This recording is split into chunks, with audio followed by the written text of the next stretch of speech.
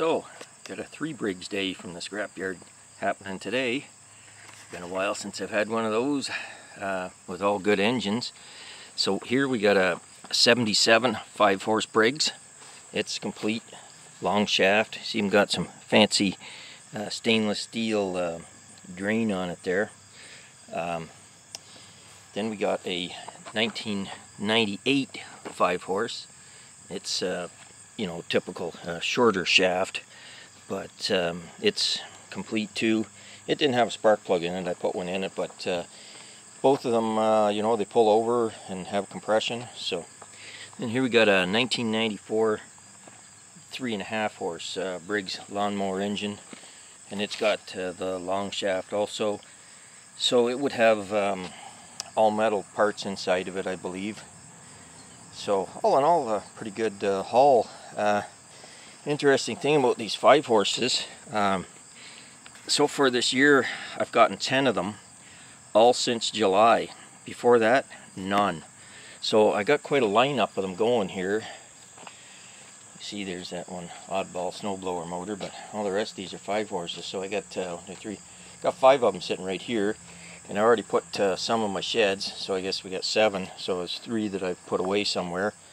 But if I include this busted 3-horse here with the cylinder broken off of it there, I've gotten 30 motors from the scrapyard this year.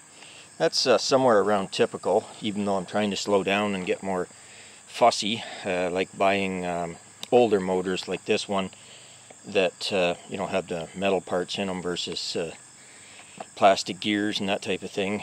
I believe they switched over in 2008 or something.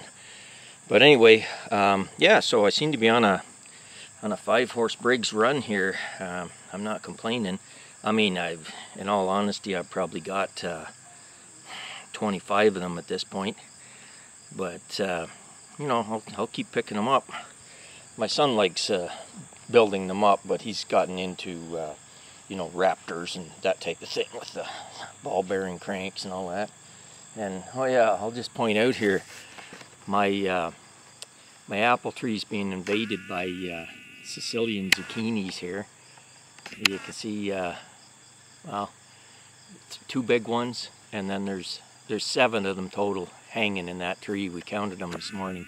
Seems to be best in the morning light. And they're, even though they're like 3 feet long, they're still edible.